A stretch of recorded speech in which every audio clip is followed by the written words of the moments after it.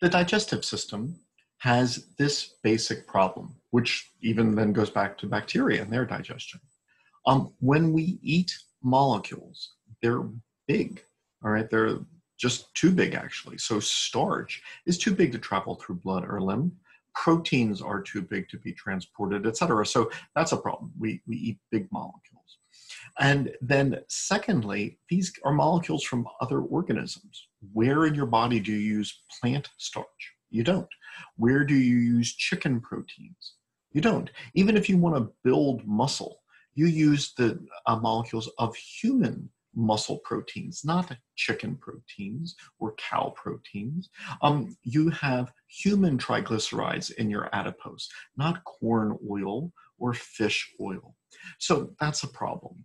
And so what your digestive system must do is take these big molecules, often from other organisms, and then break them into smaller components that can be transported.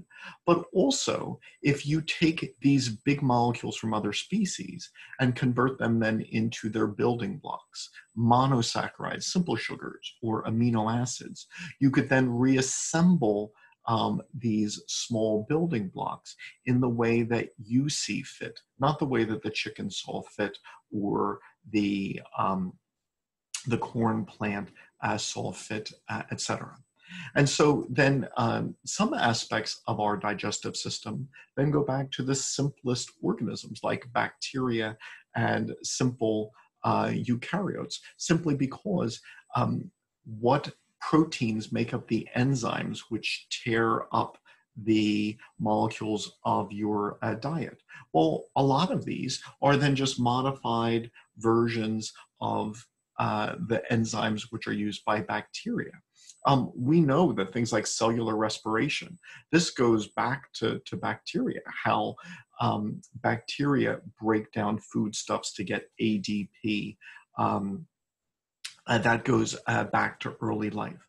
Oxygen was introduced into the environment, and so oxygen was used in mitochondrial respiration in all eukaryotes. Protists, they perform phagocytosis, and using enzymes, they rip up the things which are in vesicles to then get energy. And so then some of the processes chemically which we use to get energy from food, these are just modifications of what one-celled organisms used.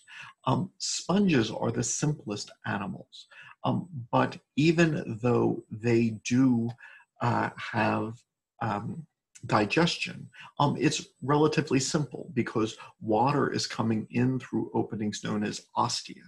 Water leaves through the big central opening known as the osculum. But they're essentially just filter feeding, taking nutrients out of the water. Inside the sponge, we have these cells called choanocytes with flagella. These create a current that brings water in. And then if there's, say, cyanobacteria or protists in this water, then they can perform phagocytosis. And so the food of sponges then has to be limited because the only stuff that they can ingest is the small one-celled organisms that can undergo phagocytosis by one single cell, the choanocyte. All other animals practice extracellular digestion. So in sponges, the digestion is the most simple. It's essentially what protists do, the phagocytosis, and then using enzymes to rip up foodstuffs from there. Once we look at cnidarians, they now had a mouth and a gastrovascular cavity. And so their stinging nematocytes bring foodstuffs into this gastrovascular cavity so that they could then secrete their digestive enzymes into a space. So digestion in a cnidarian is occurring outside the cells. It's occurring in this space, this gastrovascular cavity. And once the foodstuffs are broken up, they can be absorbed by the cells of the gastrodermis. So this is what happens in your stomach and your intestines. You don't take banana slices. You don't take, bits of your lunch and put them into cells.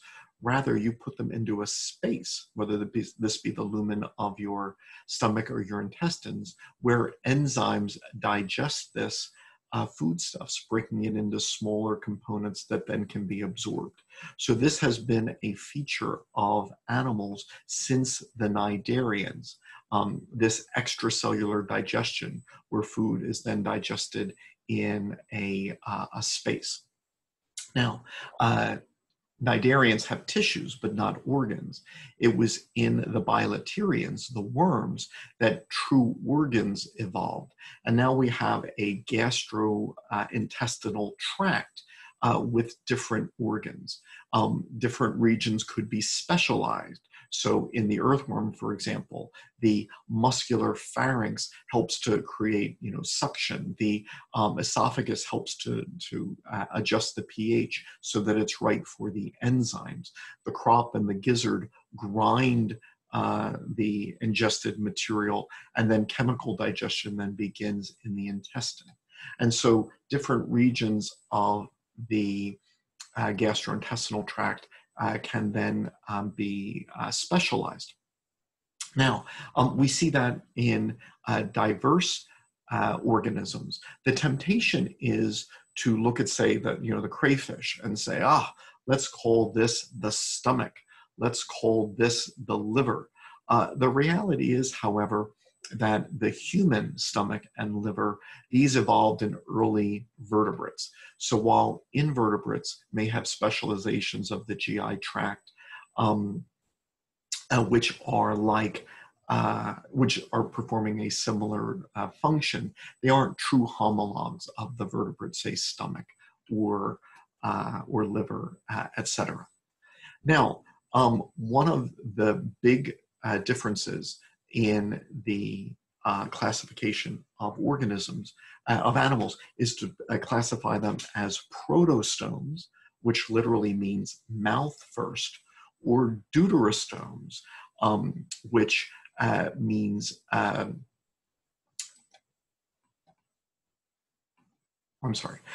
deuterostomes, the mouth develops second and the anus develops first. Now, this is a great place to begin the discussion of the classification of the higher animals. So in a deuterostome, this first embryonic pore, the blastopore, would become the anus, as opposed to in a protostome, the first embryonic pore would become the mouth. Now, while that is a great beginning to classify the higher animals as protostomes or deuterostomes, and this classification is not only reflected in this organization of the mouth versus the anus, but also how the embryonic cells divide. In deuterostomes, the heart tends to be on the front and the nerve cord on the back, and it's hollow, while in protostomes, the nerve cord is on the front and is solid, the heart tends to be on the back. So this is a good distinction. The reality is there is diversity in deuterostomes, and so we shouldn't pick any one trait, so like this pore becoming the mouth or the anus, and say this is the defining feature, simply because there's variations, all right? And so even though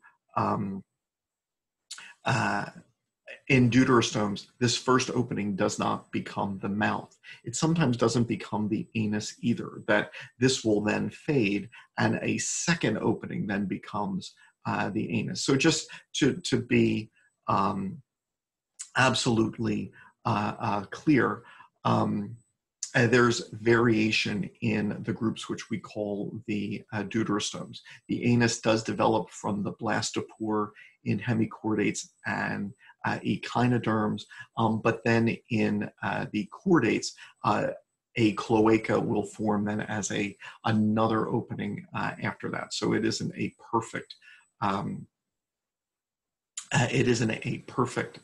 trait, so we shouldn't emphasize it too much.